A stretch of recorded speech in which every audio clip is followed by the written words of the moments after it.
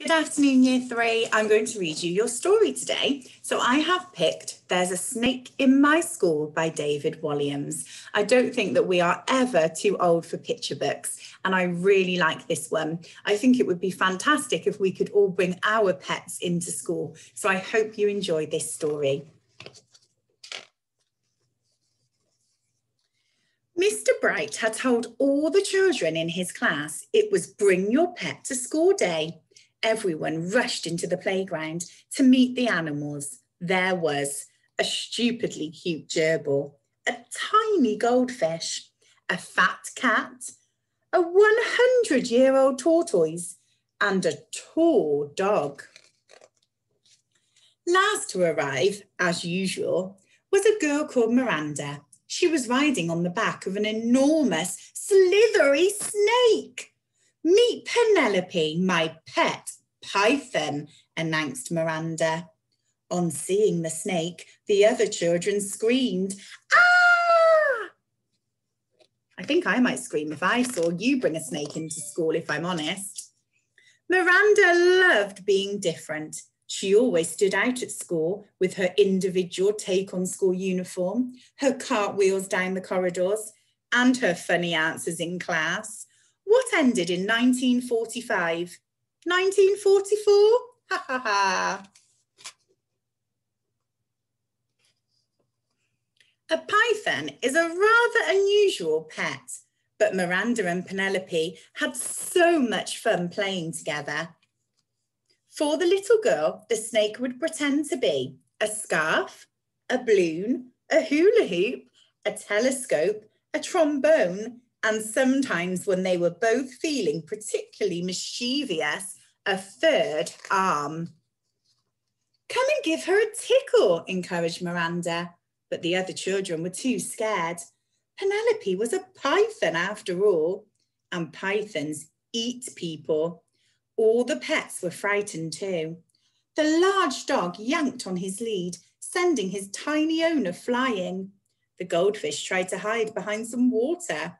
The tortoise made a rather slow run for it.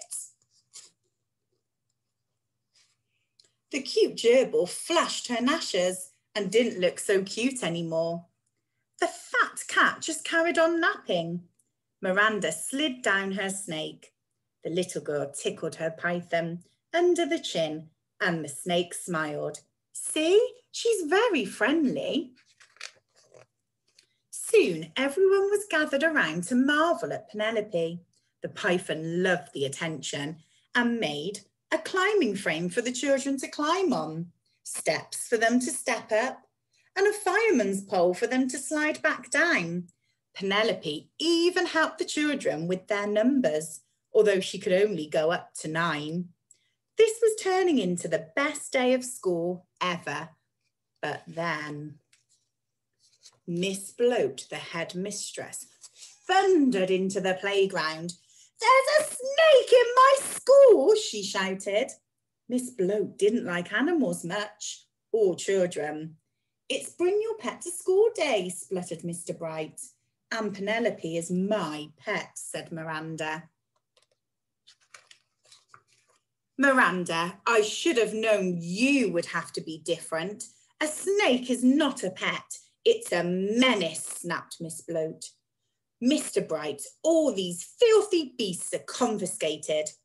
All the girls and boys shouted, "No!" And confiscated means that they were being taken away. So the headmistress was going to take all the pets away from the children. As the headmistress stuffed their pets into the lost property cupboard. Except for Penelope the snake, Miss Bloat had other ideas for her. "This disgusting thing is coming with me," bellowed the headmistress. With that, she dragged the poor python along the corridor to her office. "Where are you going to put Penelope?" asked Miranda. "In the bin." "No!" Miss Bloat crammed the snake into her bin and slammed the lid shut. Then she plonked herself down on top so the python couldn't escape. The bin rattled and rattled, but Penelope was trapped. "A snake in my school indeed. Get back to your lesson. Downstairs in the classroom, tears rolled down Miranda's cheeks. All the children were sad to have their pets taken away, but no one was sadder than Miranda. The little girl feared she would never see Penelope again. At the end of the day, Miranda dashed upstairs to Miss Bloat's office to try to make her change her mind. There was no answer, so slowly Miranda pushed open the door, only to see Penelope sitting in the headmistress' chair. Miranda ran towards her pet and gave her a humongous hug. Can you guess what might have happened? Make a prediction. Why is Penelope in the headmistress' chair? Miss Bloat was nowhere to be seen, so the girl grabbed the key on the desk, ran to the lost property cupboard as fast as she could and unlocked it. The animals were overjoyed to be set free. Then Miranda and all the pets slid down Penelope's back into the playground. Whoosh! The children shouted, "Hooray!"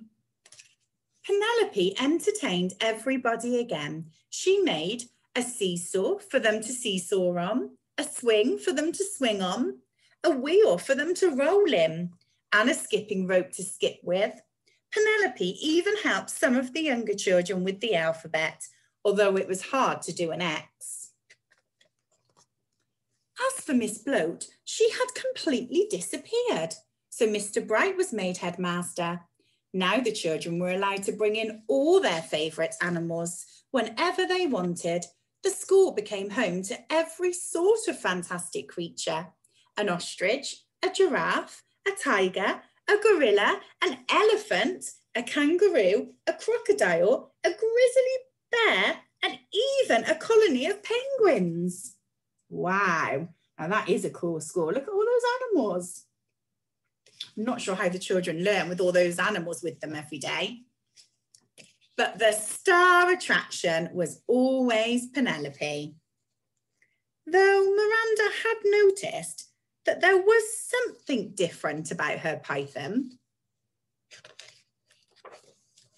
There was a big bulge in the snake's tummy, a bulge in the shape of Miss Bloat. But the little girl thought it best not to say anything. Let me out. So I don't know if you can see, but I think the headmistress might be in Penelope's tummy. So I hope you enjoyed that book and enjoy the rest of your day.